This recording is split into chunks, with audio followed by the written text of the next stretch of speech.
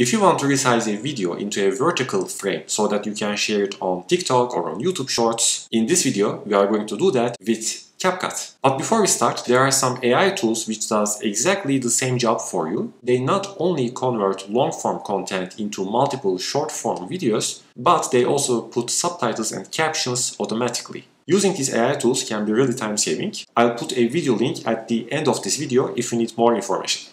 Okay, next on the list is CapCut, a video editing app available both for desktop and mobile devices.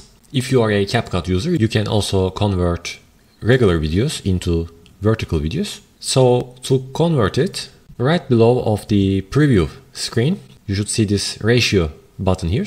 Click on that and you can here change easily the ratio of the video.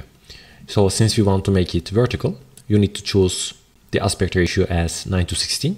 And now we have a vertical frame here. But since it is too small, you also want to zoom in. Click on the footage and increase this scale bar here. So you can zoom in to the video. And as you can see, now the black space also disappeared. Now if I play it again, now we have a vertical video easily converted with CapCut. And after you are finished, now you can export your vertical video. You can also change here the resolution and the other settings if you prefer. Let's make the format as MP4. Click on export and your video will be exported.